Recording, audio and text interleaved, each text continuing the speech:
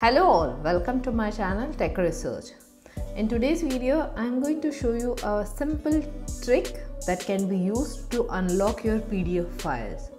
Many a times we get the PDF files, especially from different investment bankers or like our bank security purpose. They send the file with the lock, and whenever we want to open that file, we need to use that unlock pin to open it. But I'll show you the trick which you can use to unlock your PDF file and save it on your system for your reference and for your future use.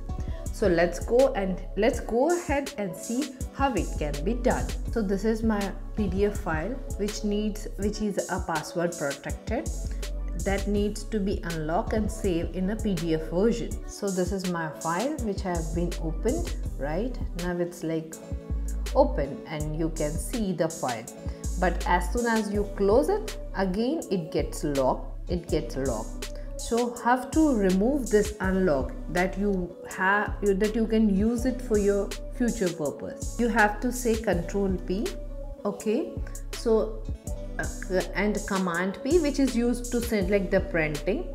Then you have to just use here the PDF version, save as PDF, and give the new file name, like for example new file. We will go and check. Yes, now you can see both the files are different. This is our unlocked file and this is our actual locked file.